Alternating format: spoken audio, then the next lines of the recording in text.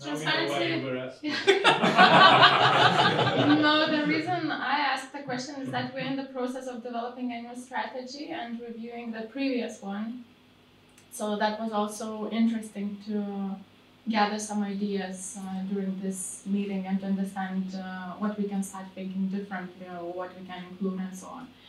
So Transparency International Lithuania, founded in 2000, so we are working for more than 20 years in Lithuania. We're a public policy, public advocacy organization. I've been with the organization for 8 years and a half, currently in the role of interim CEO. So that's about the organization. In general, we focus on strategic objectives, and that's maybe something different in comparison to some civil society organizations, that we don't focus on projects. We see projects as a source of funding that could help achieve the goals that we have, and sometimes some of the activities are more intense, some are less intense, but we continue the same strategic line. And our strategic objectives currently are people, so meaning engaging as many citizens in our activities or empowering them to be the owners of their own cities and the country as possible, by providing civic tech tools, by engaging into discussions, by helping them find the information that they're looking for, and so on. Secondly is by creating standards, and we have developed transparency standards for companies, for municipalities, so that's similar to what Elena said about municipal openness index and so on. And finally is the sustainable activity of TI Lithuania. Focusing more on the local projects, perhaps a couple of them that might be useful for this group is one every 4 years, which is the term of municipal elections. We carry out municipal transparency ranking, and we show how municipalities look like in comparison to each other, and we have 60 municipalities in the country. And we repeat it every term to see if they improved or not, and how many changes were made during the term.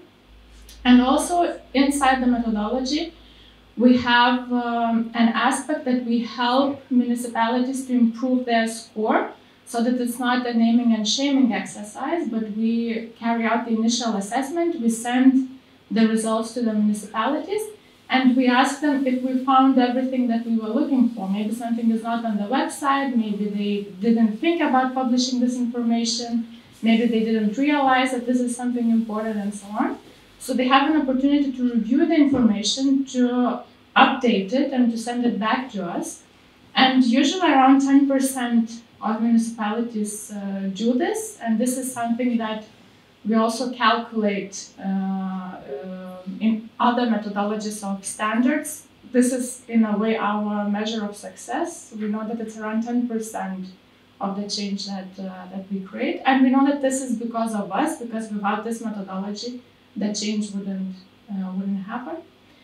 Secondly, we in Lithuania have a new lobbying regulation in the country, which has a cross-declaration requirement, meaning that both politicians and decision makers and lobbyists have to declare the instances of lobbying and have to do it publicly.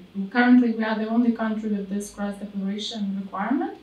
And so we also checked how many meetings local government officials declare publicly, and we publish this on a rolling basis. So this is also to encourage them to report the meetings and to help them understand that a good politician is the transparent and accountable politician, and not the one who sits alone in the office and pretends that all the proposals come from his or her head, and that lobbying is a bad thing and nobody should talk about it.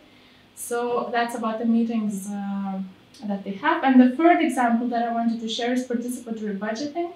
So for the last 4 years, we've been actually actively advocating for having participatory budgeting in Lithuania. 4 years ago, we had one municipality who had it. Now we have 2/3 of municipalities in the country.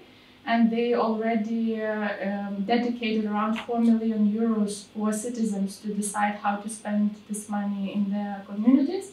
And we have around 30 schools who do this as well. So we see this as a tool to engage citizens and to help them be part of decision making as opposed to just passively taking part in it.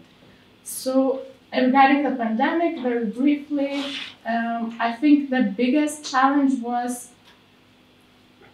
transferring to online environment and keeping the dynamic of the team and having all the processes set up from the scratch, because we had some of them, but we are mainly focusing on working in a physical space in the office and in a common room, and then we had to work remotely with people and for a long period of time.